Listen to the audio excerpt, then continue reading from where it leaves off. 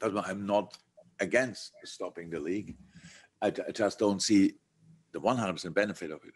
So, but between stopping the league and carrying on, there are different levels which we can talk about.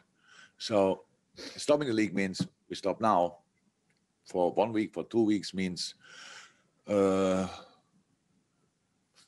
6 games, 2 weeks probably.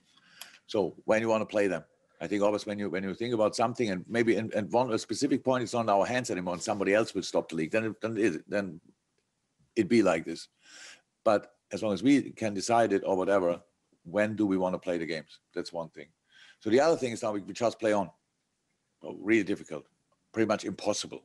So because we have not only smaller squads, because step by step players will get infected. That's how it looks in a moment. Hopefully we can break the chain somehow and all these kind of things, but it's not unlikely that it will happen. So, and then we have games on Sunday. We have then a game on Wednesday in a competition, FA Cup, where if I'm 100% right, tell me if I'm wrong, the opponent is not, there's no real testing regime.